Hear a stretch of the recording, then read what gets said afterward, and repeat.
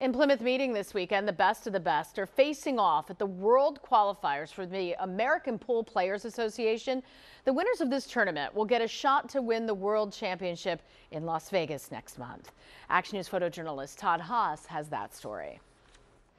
This is a game of masters that nobody masters. There's so many ways you can change everything. So we're currently at the World Pool Qualifiers for APA. A lot of pressure on you at all times. This is higher level.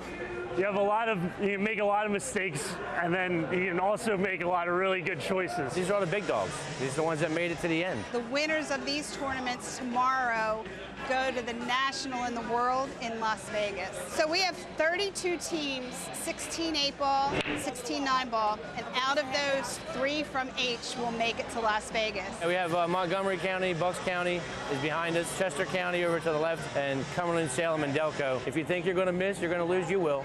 You got to have that attitude, that killer instinct that you got to go out and just beat up on the person you're playing the best you can. We never had anything like this in the past. We used to be at a bar, and we decided to take it to the next level. When we started, we had 150 teams about. We're up over 180 right now. So, and that's in a year and a half. So we're growing, and APA on a whole is growing. I've been to Vegas. I went this year and last year for singles, and I won in the singles last year. It's just a great time to be out here with everybody, and it's just everyone shares the same passion and love for the game. It's make it or break it. You play all year to get to this point. You got to love the sport.